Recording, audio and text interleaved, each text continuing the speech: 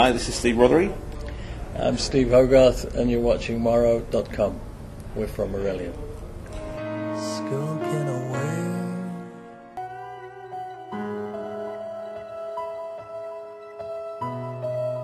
Well, we changed it, God knows how many times. Yeah. We've got a Spanish artist called Antonio Sejas, and we kind of saw some of his work. He designed a sleeve for a band called Gazpacho that we know, and he's been sending us bits and pieces of his art over the years. He's been sending us calendars and things, and we've looked at them. Oh, it's quite nice. So what happened was that when we decided we would make a huge special package again with this record, we would need a lot of art. We would need a lot of work to go into the package. Carl Glover, our regular artist, put his hand up and he said, "I've got to go to Tokyo. I'm not going to have time to do this.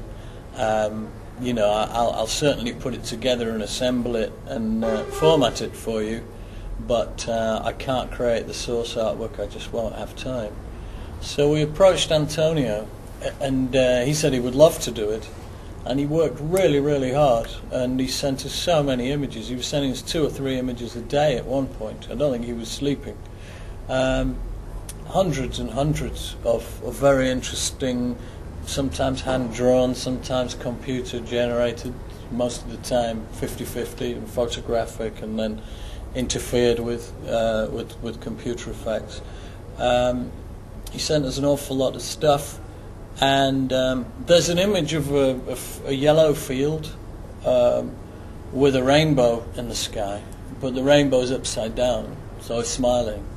And I loved that image, and I thought that would make a great cover for the album.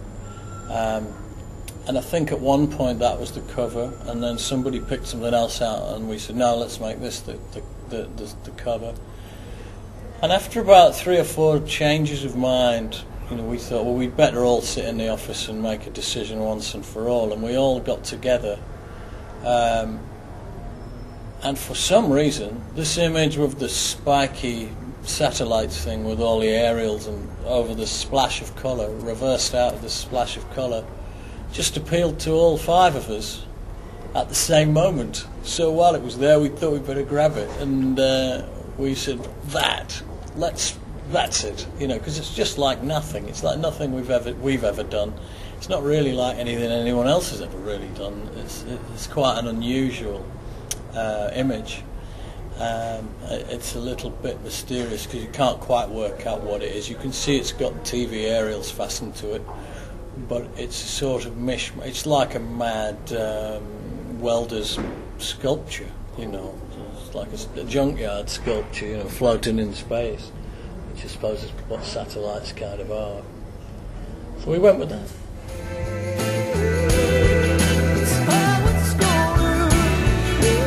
Well, basically this time we're not putting the record into retail. It's not going to be in the shops. We over the course of the last 2 albums, we sort of sat back and looked at the benefits of putting it into retail.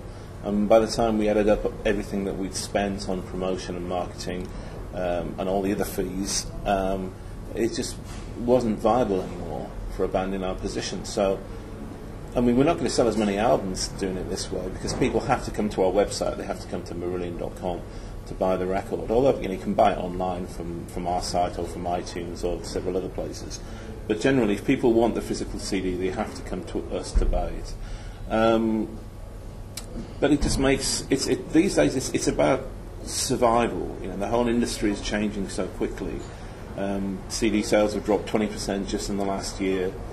Most people download music these days. Only 5% of the people that download music pay for it.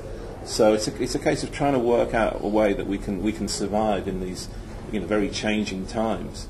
And the best solution for us was to try and sell as much as possible direct to our fans. We have amazing fans all around the world, and there's a real sense of family and trust. And really, that's, if we're going to be around in another 10 years, that's what we have to try and maintain and build upon, is to have as much as possible people coming direct to us. some people are nervous about buying them from the internet, but there's different ways you can do that now without risking your bank balance. We really thought it was the best solution to the predicament we're in. Yeah, to our knowledge, and all the time we've been running Racket Records directly from our own website, we're not aware of even one person who suffered any kind of fraud by using our website or by paying for our albums online. So it is very, very safe, and it's very efficient. You'll have the album in a couple of days if you order it. I suppose it's a logical conclusion, really, of where we've been going. We've been having a more direct spiritual contact with our fans over time. We've been having a dialogue with our fans via the internet. We've been building up a database of our fans, which is now at about 70,000. I think we have 70,000 addresses that probably represents at least half, if not more than half, of our total fan base around the world. We know who they are and where they are. So the next logical step is to sell directly to the fans and cut out all of these guys in suits that always take all the money. What many people don't realise is that when you buy a CD at Virgin or Fnac or HMV or wherever, the artist is receiving maybe less than 8% of the value of that album. The money you pay doesn't go to the artist; it goes to businessmen. So, less than €2 per copy would come to the band of any album bought in retail. And that's before all our costs are taken off, all the costs of manufacturing and paying the people that we have running our operation. So it's very hard to make sense of it in those terms.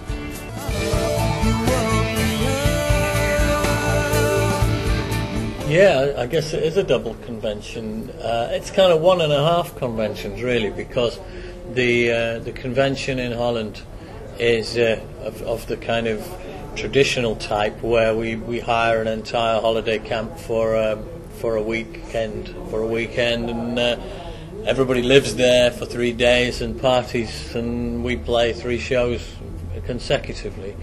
We're also then going over to Montreal in Canada, and in Quebec, I should say, in France, in Quebec, and we're going to play the 3 consecutive nights there, but you don't get to live there, with this. It's just the concerts.